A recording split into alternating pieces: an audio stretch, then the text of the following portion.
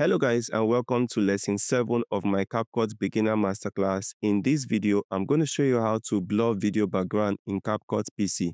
To begin, I've imported this clip onto my timeline over here. To blur this video background, the first thing you need to do is to duplicate this video clip. To do that, select this clip and hold down Alt key and drag this clip one track above to duplicate it. Now select the top layer over here and come over to the video tab. Under the video tab, right next to basic, you want to select remove background. Depending on your version of CapCut, what you may see may be cut out. Scroll down under auto remover, and if I come over to this layer over here and hide this track, you will notice that automatically the background of this track has been removed. Now what we need to do is to blur this bottom layer. To do that, toggle on this bottom layer and select it. Next, come over to the effects tab over here and search for the blur effect and apply blurriness onto this bottom layer over here. You can come over here and adjust the strength of blurriness. And as you can see, the background of this clip here has been made blur.